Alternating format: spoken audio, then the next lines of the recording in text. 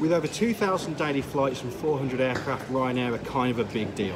So today I'm going to take them on a short flight between Birmingham and Alicante in Spain. Why not join me, and welcome to Edgington Airborne.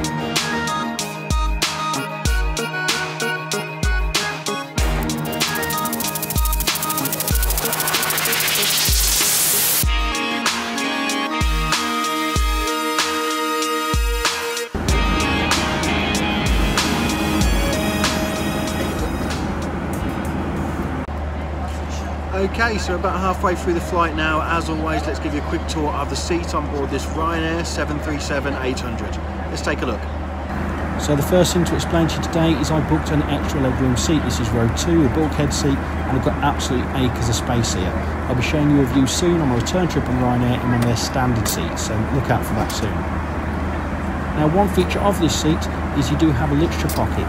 You don't get literature pockets on every seat on Ryanair. This is only for the exit row, mainly to store a safety card. In here I've got a small in-flight magazine and my notebook as well. And if we take a look at the tray table here, it folds out. Now, one thing to point out is you do get a cup holder on the tray table. It's half extended, however it disappears when the tray table is fully extended, which is a bit of an oversight in my opinion. It's not a very large tray table either, and because it extends from the seat, it does impact on the width of the seat somewhat.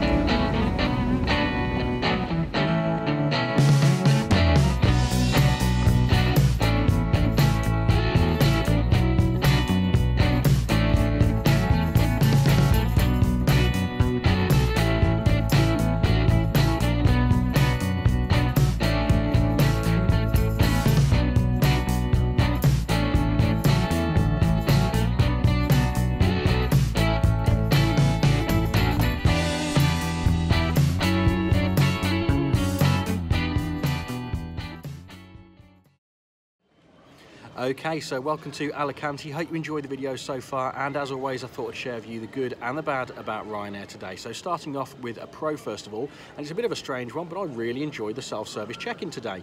You actually tagged up your own bag, popped it on the belt, really easy and very quick as well at keeping the queues down.